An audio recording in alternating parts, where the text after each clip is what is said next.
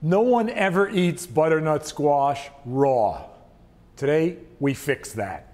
This is a rather large butternut squash and a tough one. I'm going to show you how to peel it the right way, the fast way, like that. This thing is tough. I mean, you can forget using a vegetable peeler. Okay, a nicely peeled butternut squash. Cut it into whatever size chunks you need to get it into your food processor's feed tube.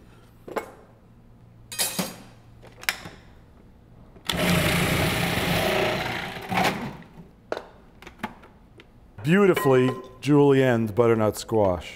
Crunchy, crisp, delicious, healthy. About a half a cup of raisins in there and a tablespoon or two of chopped ginger.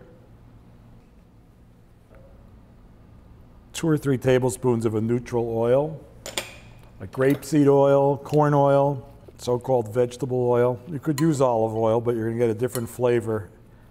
Crude oil, probably too strong, although there's plenty of it around these days. And sherry vinegar. Start with that much. Salt and pepper, of course. You don't want it swimming in vinegar, but the squash is sweet. The raisins, of course, are sweet.